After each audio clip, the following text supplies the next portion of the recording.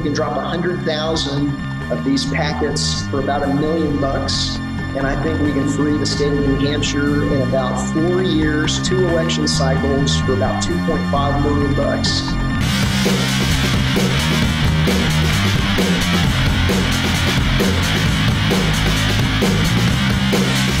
From Acapulco, Mexico, this is Anarchast. Hey everybody, welcome to another edition of Anarchast, your home for anarchy on the internet. I've got a first-time guest coming on. I've known him for years. I've seen him, I don't even know, I think he's been at many Anarchapulcos. We've hung out many times.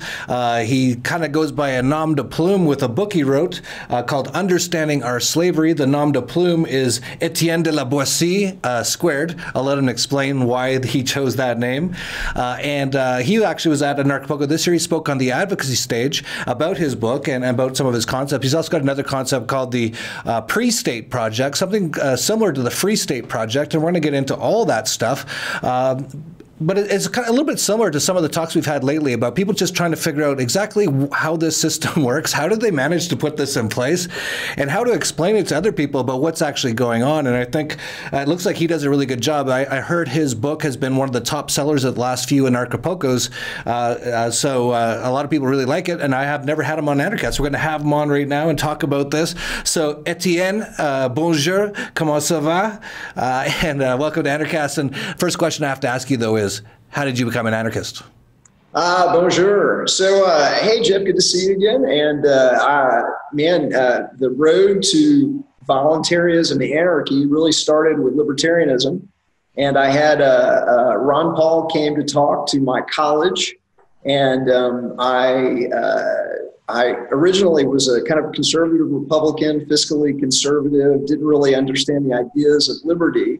Didn't want to be seeing Ron Paul. Had heard he was somewhat of a kook, and within kind of like 30 or 40 minutes of him talking, I realized that I'd never heard a politician that made as much sense. And I said, hey, I guess I'm a libertarian. And then after I discovered it was really Larkin Rose that put the final kind of piece in the puzzle. And once I read the Most Dangerous Superstition, I gave up Minocarism for voluntarism and anarchy. That's great. And how long ago was that exactly? You know, probably about 3 or 4 six, 7 years now, where it was really the final piece of the puzzle. Yeah. That's great. So it was a couple years maybe from minarchism to anarchism. Usually it takes most people 6 months, but I guess maybe you're a bit slow. You know, somebody turned me off to it when I was young, and they literally kind of badmouthed anarchy, and I think it just put me off until I read The Most Dangerous Superstition. And then not only did that kind of, fully make me a nonviolent, free-thinking, voluntarist anarchist, but it also really put the last piece of the puzzle in that, that government, it really is organized crime, and they're using statism as a kind of a pseudo-religion, and they're slipping it to the population as a religion using kind of all of the tools and the techniques of what I like to call an unethically manipulative cult.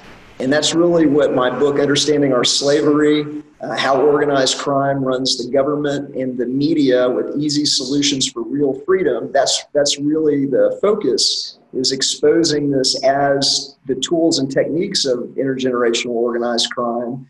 And government really isn't something designed to help you or to protect you, but it was designed at the outset to rob and enslave you.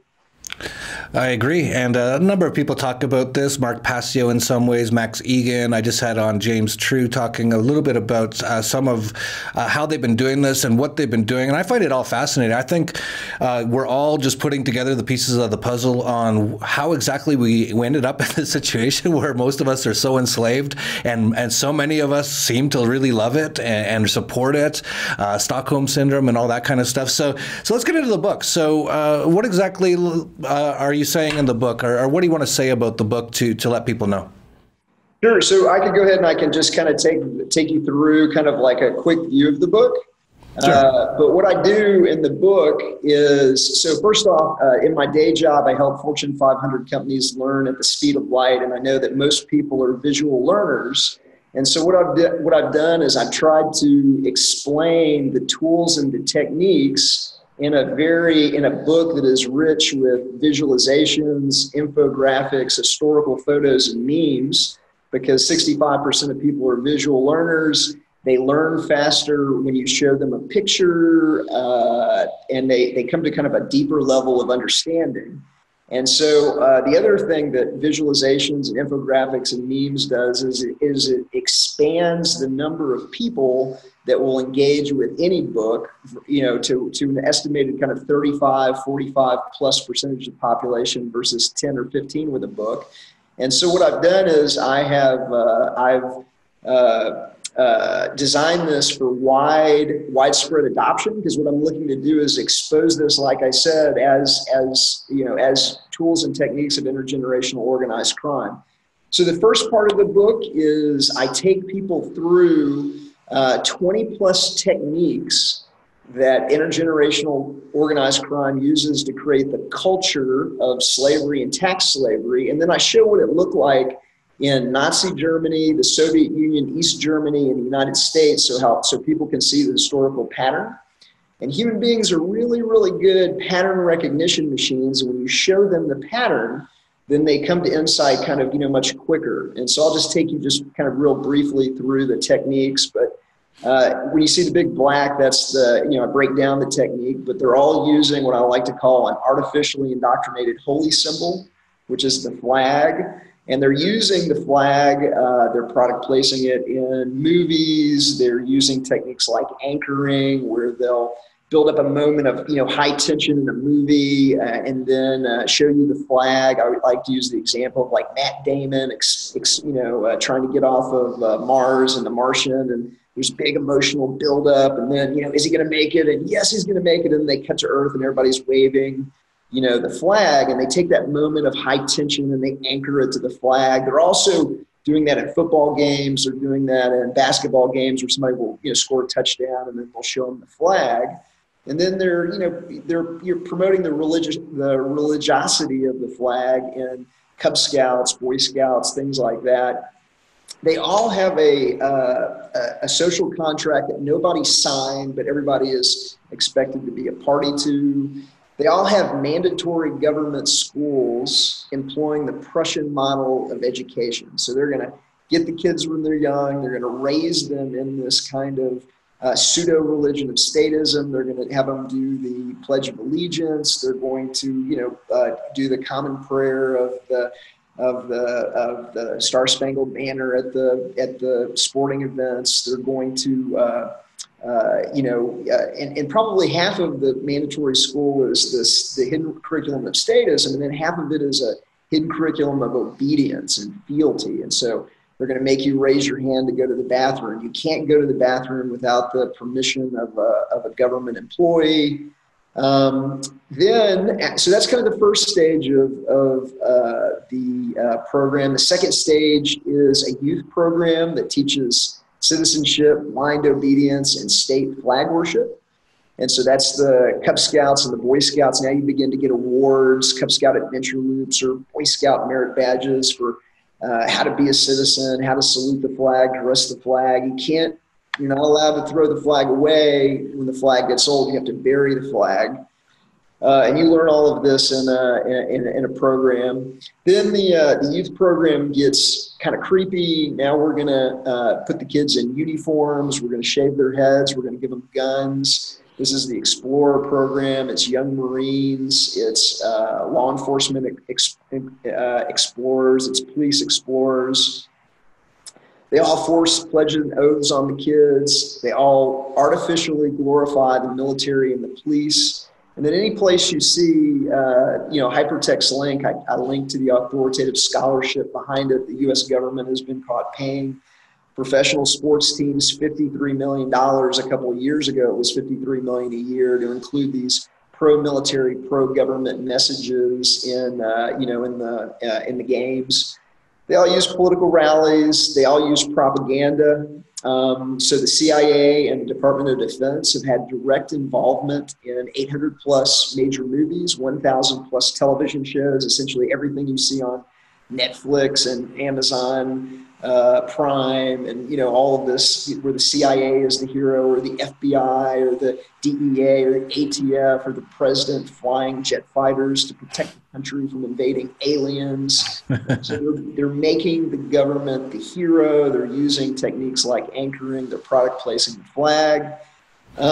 Yeah, just for people, this is factual information. The Department of, I guess the military, the Department of, I call it Department of Offense, Department of Defense, I guess they call themselves in the U.S. They tweeted during the Oscar Awards this last year that we're so proud to have been such a part of all these movies. And they basically said that they approve or disapprove of all the movies and that sort of thing. So this isn't like conjecture. This is actual factual. This is what they do. Oh, absolutely. Like I said, so what I'm doing is I'm making the PDF of the book available for free that has all of the links that takes you to the scholarship and to the research behind all of kind of the key claims in the book. And even when it's not, like, you can factually prove, because the CIA and the DoD admit their involvement in these movies. They frequently provide military equipment, funding. They often have script control, where they're able to excise parts of the script to create, or add elements of the script so that they're, creating this kind of false narrative. But yeah, this is all, I'm backing up everything in the book. And, I've been selling the book for 2 years now. And I have yet to have anybody, say, hey, that's factually incorrect. Anything major, typos aside, but, anything major is factually incorrect. So I'll just continue with some of the techniques, and then we can kind of open it up. But they all use manufactured news, overt or surreptitious control of publishers, editors, and reporters to kind of create an artificial reality. And so the CIA's control of the press was first exposed during something called the Church Committee hearings in 1976, where it came out that the CIA had hundreds and hundreds of reporters and editors and publishers on the payroll, and that they were using these media assets to get propaganda into the food chain. They all use manufactured terrorism. They all use false flag events, manufactured intelligence and lies to start war. This is the Gulf of Tonkin incident. This is Kuwaiti babies tossed from incubators, weapons of mass destruction to get whatever the war of the day is. Right now, they appear to be blowing holes in oil tankers outside of the UAE to stoke up a war with Iran.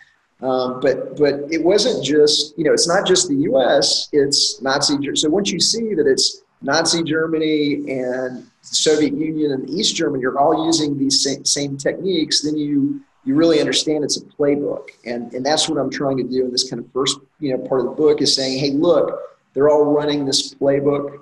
They all use political assassination. They all have political temples dedicated to the state and the deities. And so what they do is they take, because remember, they're slipping kids an artificial religion.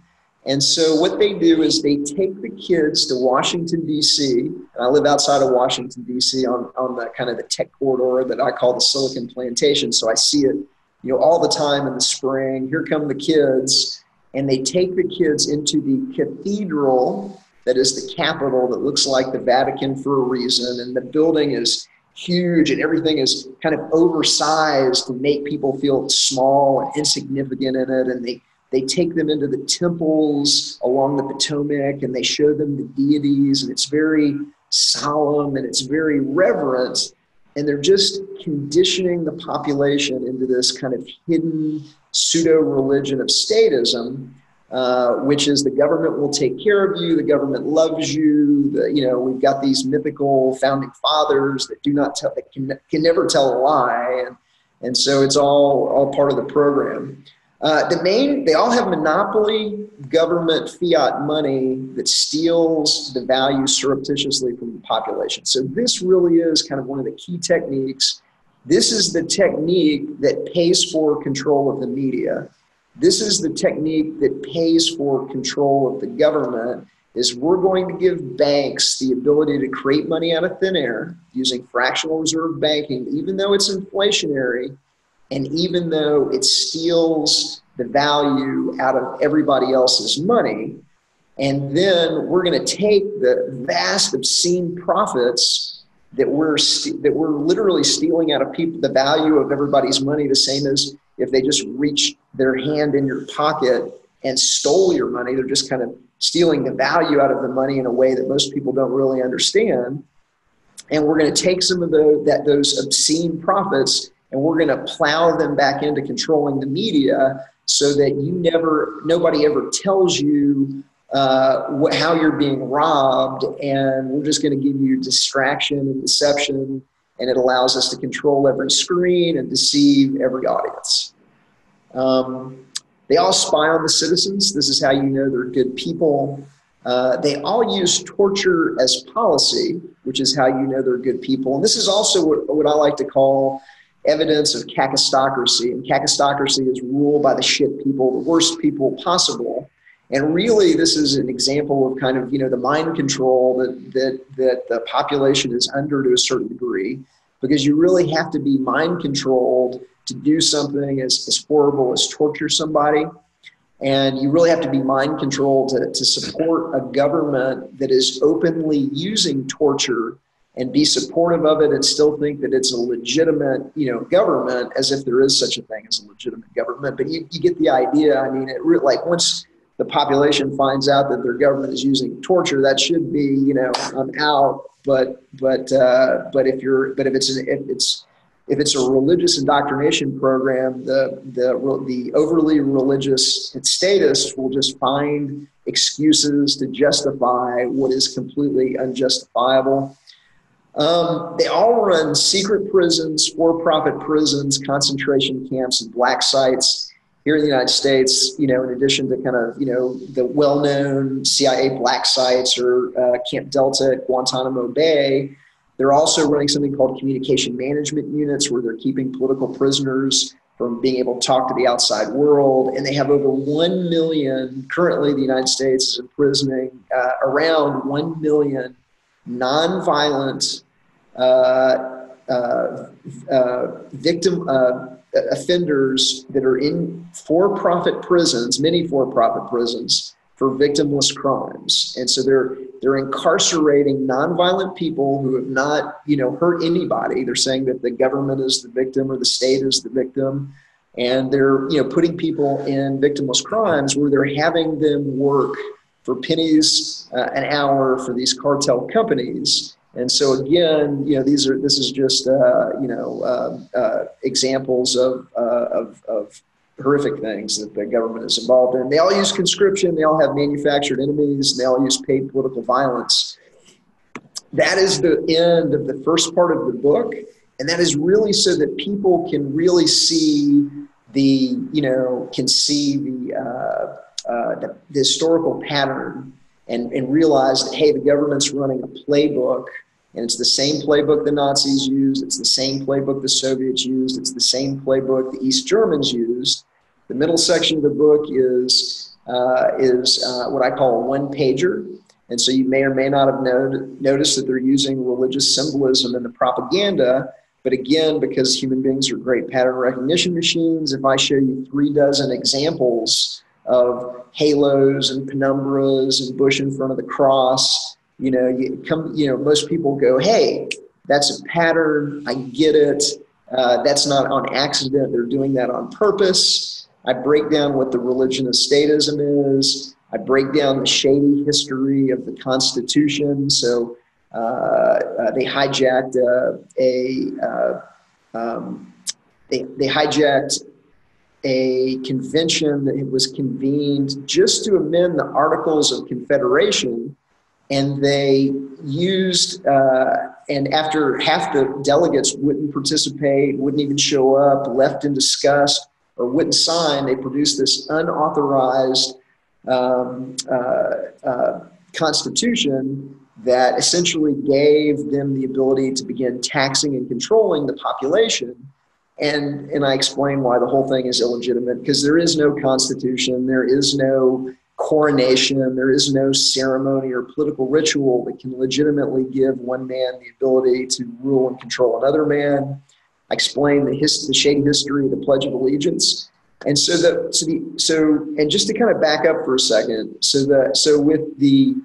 with the second thing that my book is kind of exposing is that organized crime is using control of the media to create control of perception in the population that the whole thing is legitimate. And during the ratification debates, this included accusations of mail tampering.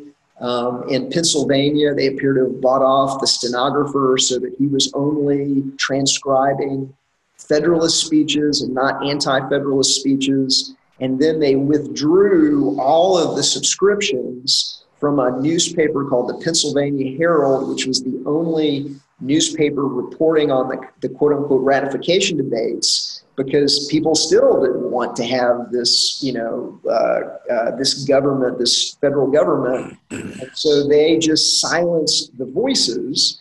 And then in the shady history of the Pledge of Allegiance, I tell the story how Freemasons running a media company in 1892, running a magazine called the Youth's Companion, which had a circulation of 500,000 in the 1890s. You can see their building here in Boston. It still stands today. It's a 5-story building. They call it the Pledge of Allegiance building in Boston.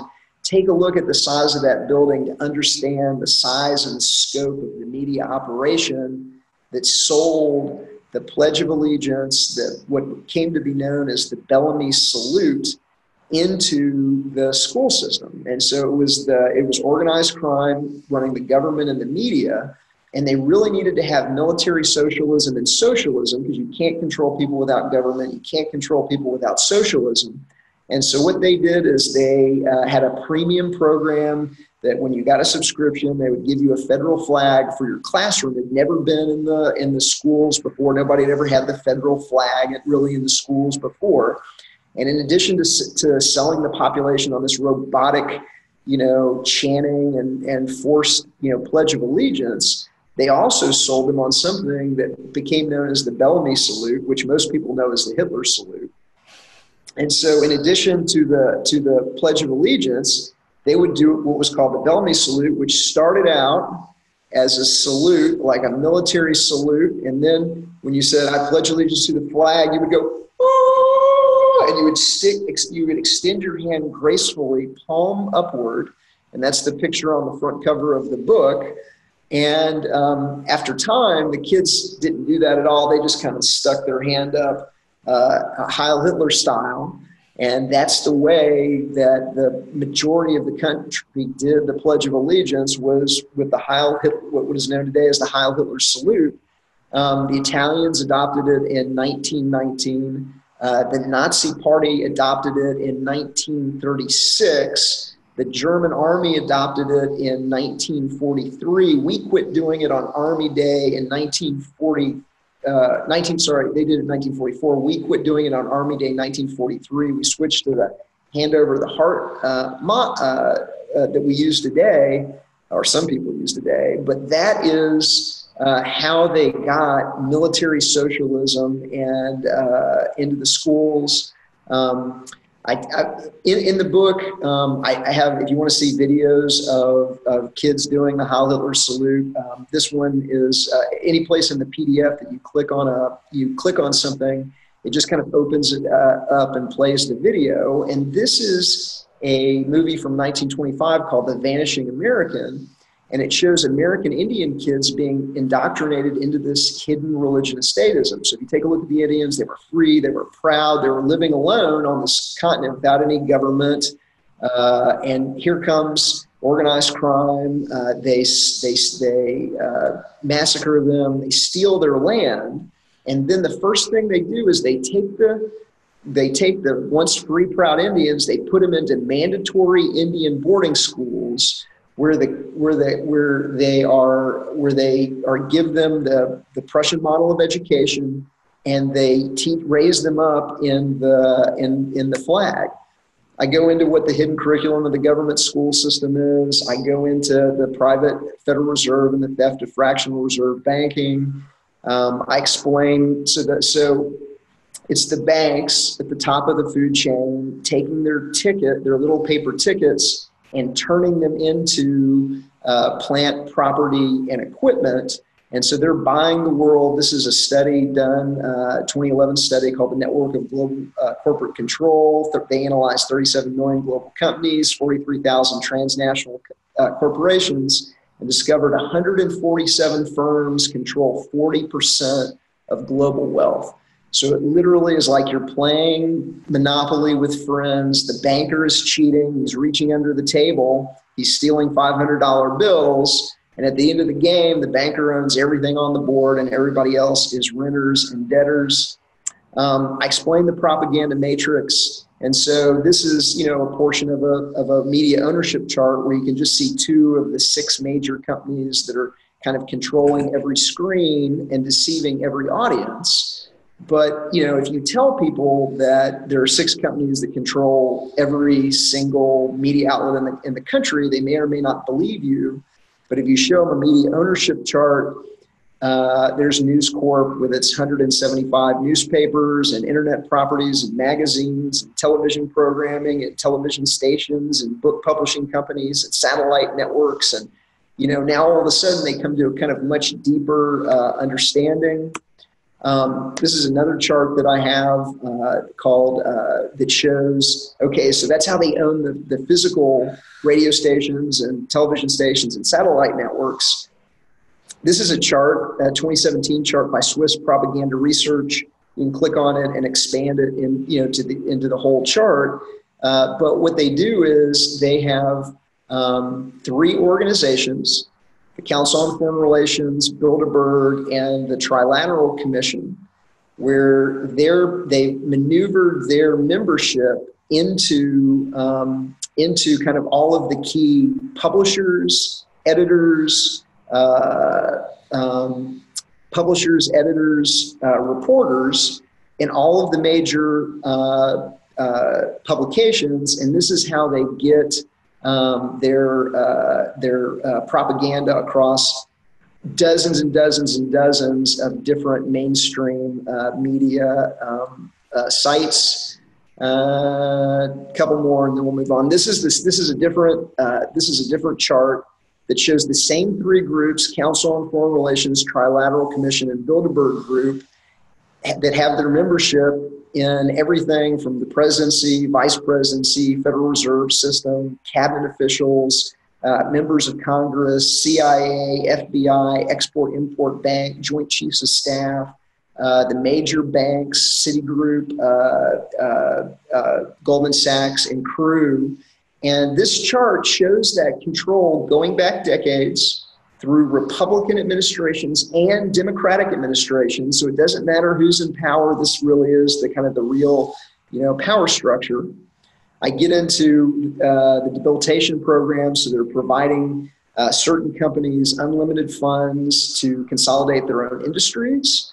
Every time you see one of these lines, that's where one of these companies has been funded to buy up its competition. And then these are the companies that are putting garbage in the food supply. So this is a study showing glyphosate made by Monsanto, which was just found guilty in a 3rd trial with a $2 billion verdict for its cancer-causing chemical glyphosate that's in Roundup. But it's not just that they're spraying the wheat with glyphosate right before harvest, but they're also putting recombinant bovine growth hormone in the dairy, aspartame, fluoridated water in beverages, glutamates, kind of you name it. They're making the food addictive and they're making it harmful. And now they're trying to genetically modify organisms and crops. So I get into what genetically modified organisms are. This is a chart showing Monsanto and Bayer, which just bought Monsanto, consolidating seed industry. And so if you could see the rest of the chart, there's 2 more companies, Dow and DuPont, that have collectively bought hundreds and hundreds of seed companies. And so if you take a look at who's putting these toxins in the food system, who's trying to buy up the seed companies in an effort to control the food supply, these are military contractors that have historically bought toxins for the military. I go into how they've created, or they've made anarchy and voluntarism mean chaos and dystopia when it really just means no rulers. And I go into even how they have changed the meaning of the word anarchy over time by comparing the 1928 version of anarchy with the current Merriam-Webster version of anarchy. And when I went to get the screenshot of the current version, they were actually promoting the word socialism on two different spots where you can promote a word or a concept on the Merriam-Webster dictionary page. And they were, while they're tarring anarchy as utopian and something that prevailed in the ghetto, they're saying that socialism would ensure economic growth and a fair distribution of income. And so if you take a look at who owns the dictionary, it's the Safra banking family. And again, Leslie Geld, the president emeritus of the Council on Foreign Relations, sits on the editorial advisory board. So so you're seeing the same people, back and forth. The rest of the book is meme war. And so I go into the ridiculous illogicness of government and democracy, voting, mandatory government schools, not understanding that both parties are owned by the same folks. But that's really the book. And what I've tried to do, like I said, is I've tried to do this so that it's easy for people to understand. It expands the number of people that will engage in it, and I'm setting it up for wide distribution to expose these techniques in a way that the majority of the population can very easily understand and process. That's great. Great compilation of everything that's going on all into one book. And I really like how you compared the U.S., I call it the USSA, to Nazi Germany, East Germany, and the Soviet Union, because a lot of Americans, when they hear Nazi Germany or Soviet Union, they're like, oh, we're the opposite of them. And then when you go through and just say, actually, it's pretty much exactly the same. There's some differences in how they do things. And there's obviously some differences in culture and things like that. But in general, the top-down control is almost exactly the same. So I think that's a great way to show people this information. I think people are starting to wake up to it in various ways, but they're very confused about it. And of course, I've been saying for a long time that these governments are just criminal organizations. That's all they are. But incredibly smart criminal organizations. I think your average person out there, when they, your average person who's been indoctrinated and through all the things that you just spoke about, when they talk about why we need government, a lot of them will bring up, well, if it wasn't for government, there'd be, criminals would be everywhere and they'd take over everything. It's like, well, that's exactly what it is today. But incredibly savvy criminals, like what a incredibly smart system. Like I couldn't even imagine how you could come up with this and have it like so all-encompassing to the point where most people don't even know they're enslaved in the system. Do you have any thoughts on like just how incredible this is and how they came to be able to do all this over time? It's very impressive. Yeah, so my nom de plume is Etienne de la Boétie squared, and the original Etienne de la Boétie was a French political philosopher that wrote in the kind of the 16th century, and he wrote something called the Discourse of Voluntary Servitude, and he was really the first to really catalog the tools and the techniques that monarchs, the organized crime of the time, used to create obedience and fealty to the monarchs. And if you take a look and extend that system out through common time, I think that the main tool and technique really is control of perception. And so in the book, in addition to the examples that I gave of them controlling perception during the ratification debates and controlling perception at getting the federal flag into the schools using a media company run by Freemasons. I also cover Congressman Oscar Callaway's who had inserted into the congressional record the fact that J.P. Morgan interests in, I want to say 1915 essentially bought control of the top 25 newspapers. And, they said, hey, how many newspapers do we need to, kind of control the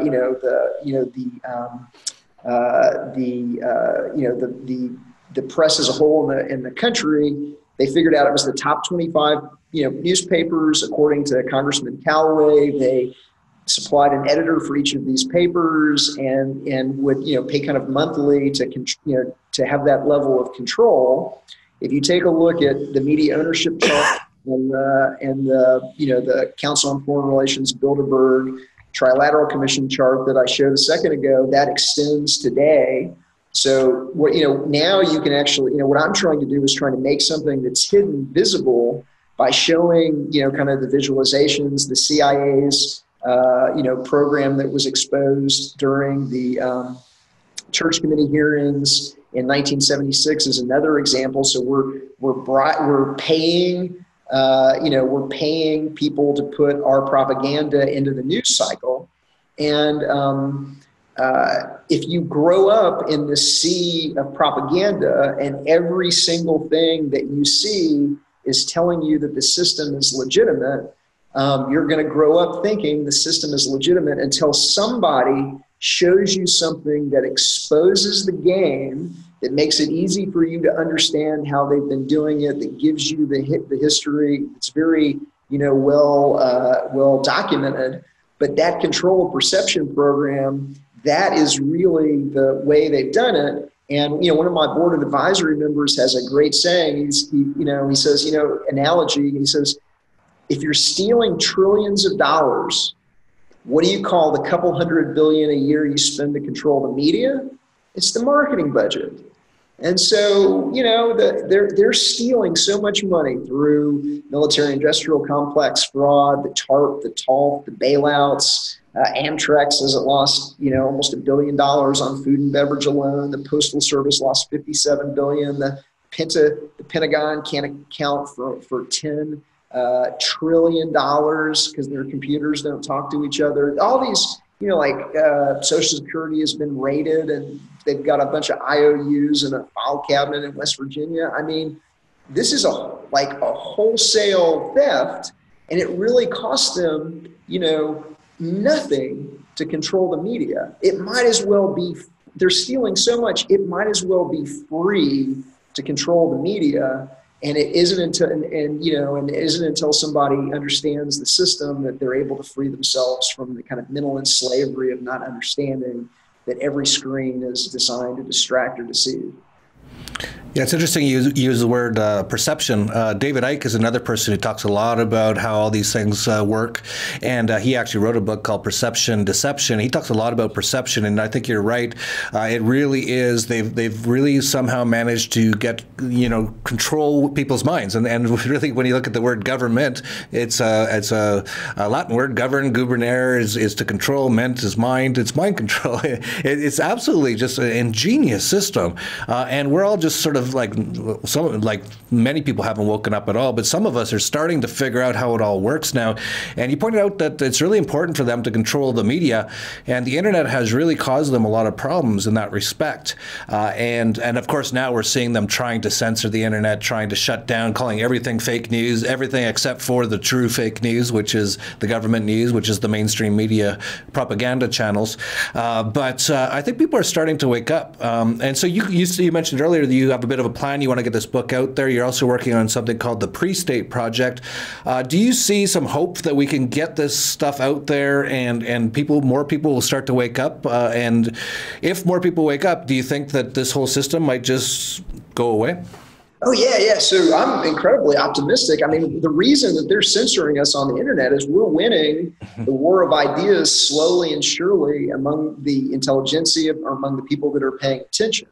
And so I've been, kind of tracking myself, kind of 4 stages of censorship. And the first one was kind of in May of 2018 last year, where I got whacked off of Facebook. So they didn't censor me in October. They began censoring me in May. They took down voluntarist Brian Young, who does high impact flicks. They got rid of his YouTube channel that had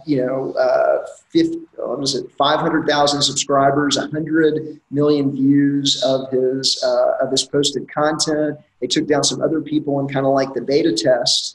Then there was kind of like the second wave where they publicly whacked Alex Jones, and I think that was kind of like June or July of 2018, and they picked Alex Jones because he's a controlled opposition mouthpiece, and they made it very, very public, and half the country hates him, and like half the country was like, oh great, yeah, I'm glad you got rid of him, not understanding that if they that they're going to censor somebody you like next that's trying to get the truth out to you.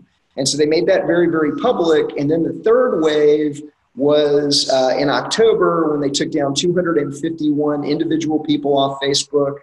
They took down, I want to say 590 something Facebook pages, including the Free Thought Project, which had 2 million plus fans on Facebook.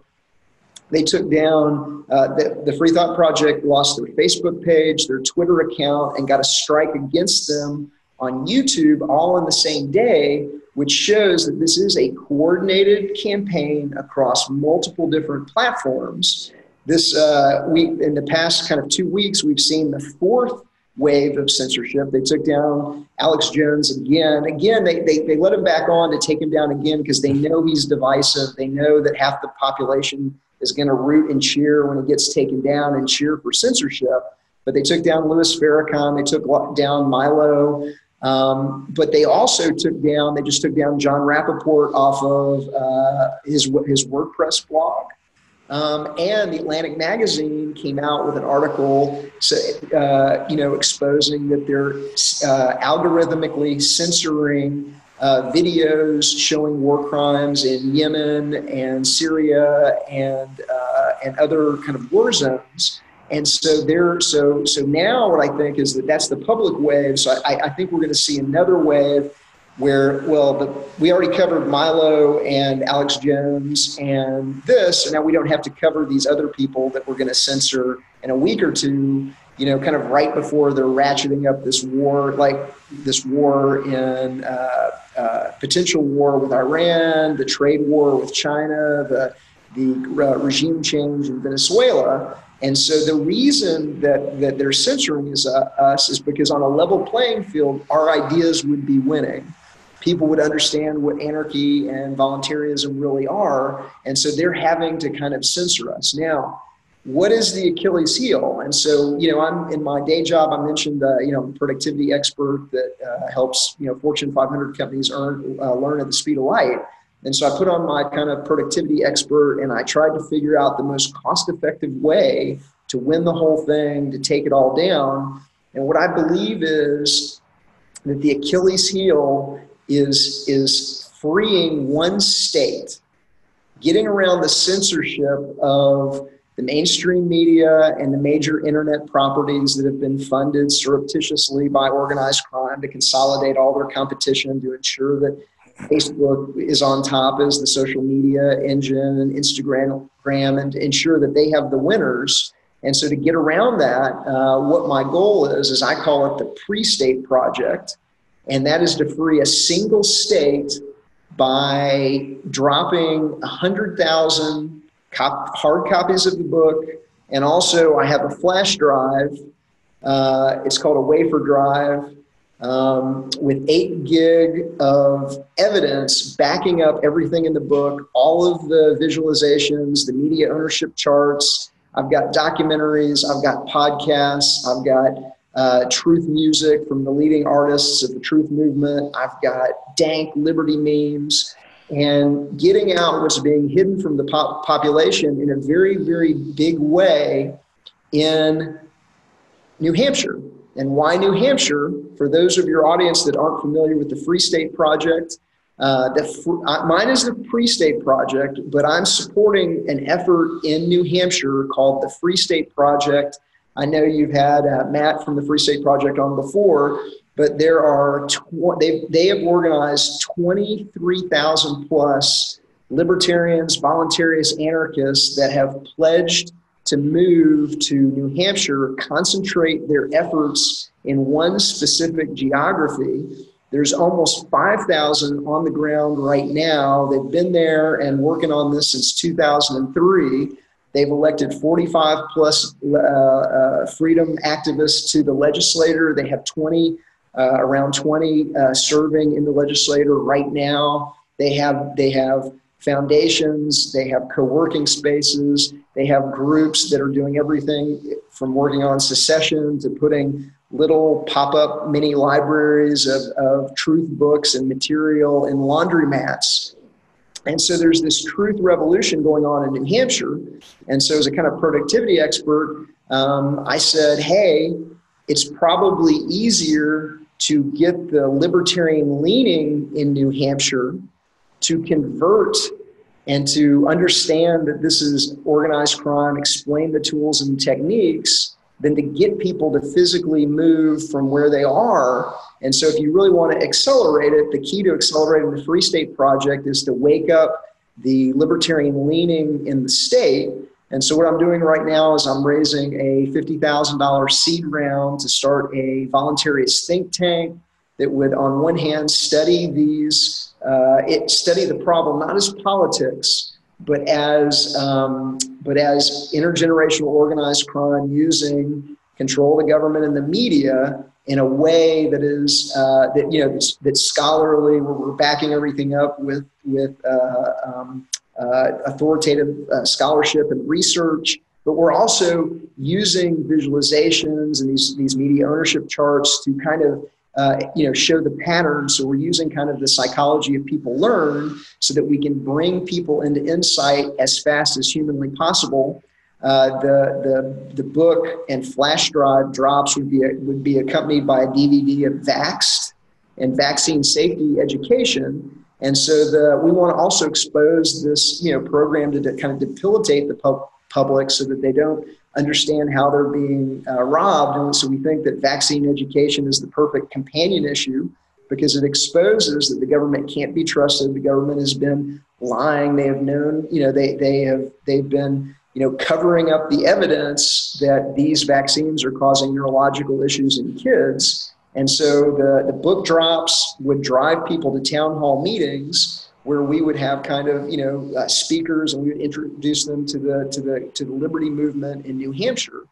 And so my thesis is we can achieve what's kind of known as the 100th monkey effect, where if enough of your friends and neighbors kind of know about something, then you're going to kind of eventually find out about it because we're going to get everybody talking about it. And so nobody's ever done it before. But I believe if we can win one state, and that state is New Hampshire because it has a sub 1.3 million population, it's tiny enough to be able to canvass the state effectively.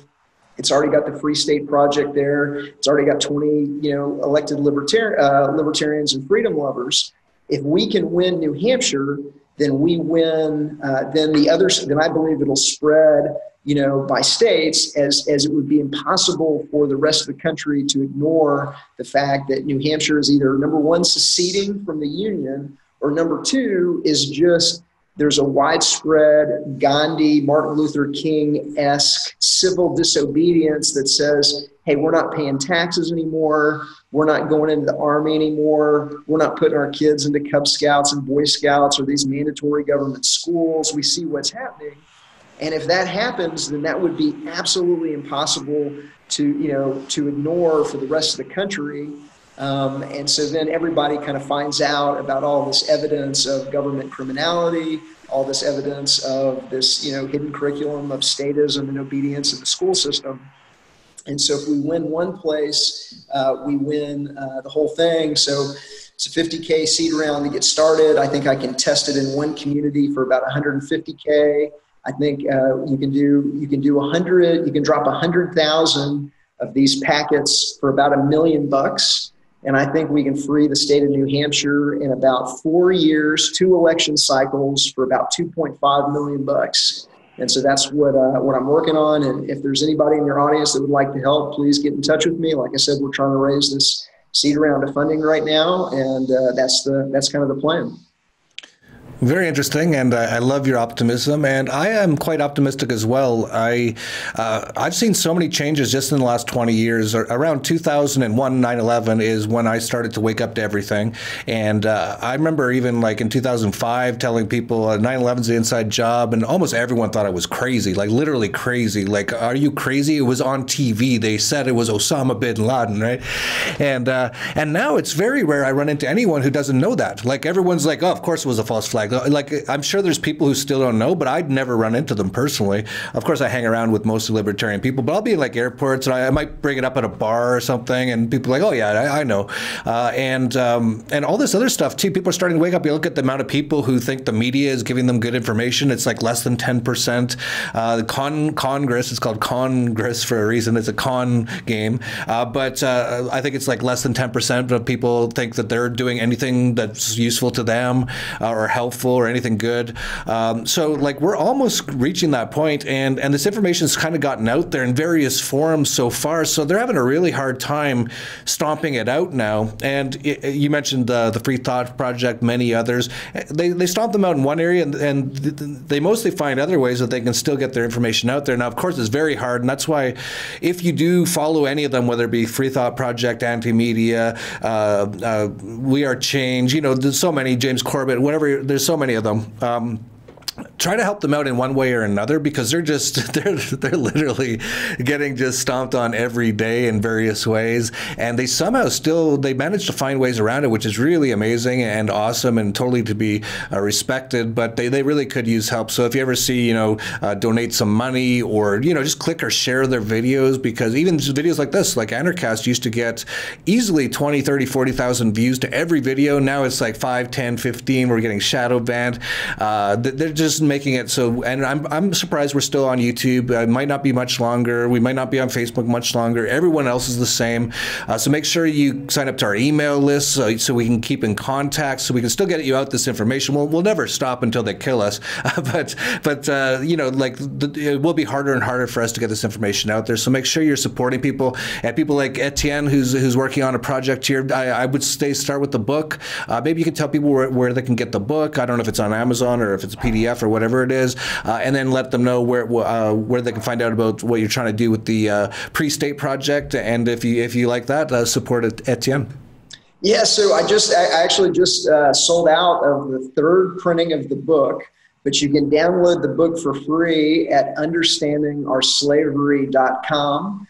And if you go to the Art of Liberty tab, you can get the executive summary for the pre-state project. We're doing this, you know, we're essentially doing this. You know, we're looking at the liberty movement, and we're saying, you know, just, you know, like a business, like a startup, and we're saying we've got the most cost-effective way of achieving liberty, and so we've got an executive summary that, you know, just like you would expect if you were looking, you know, evaluating, you know, any other kind of investment.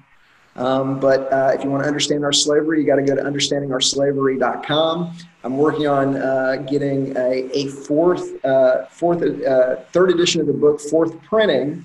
I've got 100+ improvements to the book, so that'll be coming out soon. And the goal is, you know, right now it's very, very expensive. The next printing should be, you know, around 450 or so copies. It's very expensive to do this in kind of low volumes. And so one of the other things I'm looking for is as an idea philanthropist that would like to see this get out widely to help us, get the costs down. You know, so instead of having to sell it for $25, I can sell it for $10 by moving to kind of a magazine format. But you can get all the details, like I said, at understandingourslavery.com. That's great, and glad to hear that your book has sold out. It's funny because Larkin Rose is The Most Dangerous Superstition, which you brought up earlier, is a book that really affected you. He actually is sort of raising some money right now to print up more because he's sold out all the ones that he has. So that's really good news that, you know, these kind of books are like that popular that they're selling out all the time. And so definitely check it out. If you like this video, please like, subscribe, share down below. If you like what Etienne had to say and you'd like to see him speak at Anarchapulco next year, definitely put put in your comments there. We haven't decided on any speakers yet. We're going to be starting to look at them in the next few weeks, and it won't just be up to me. So don't get mad at me if someone's not on the list and someone is on the list. There'll be a committee of people doing that. But we'll be definitely looking at you, Etienne. I really like your work, your book there. At some form or another, maybe speaking at Anarchapulco again in 2020. We haven't decided the dates yet. That'll all be decided in the next few weeks. Just stay tuned on anarchapulco.com. Sign up to the email list again because, like I said, I'm surprised we're still on YouTube. I'm surprised we're still on Facebook, both Anarchast and the Dollar Vigilante for the stuff I say. But so far we're still on, but don't expect that to last too much longer by the looks of things. But we're not going to ever stop doing what we're doing. So like I said, just, it really helps us just like and subscribe and share with people. Anyone out there who doesn't know, basically we call them mind-controlled, brainwashed slaves because that's basically what they are. But it's kind of like it doesn't sound too nice when you're talking to people who don't know they are already. But that's really what they are. And if you know a lot of, like you probably know tons of people who are, maybe pass them along this video. It's very professional, this book, send them this book.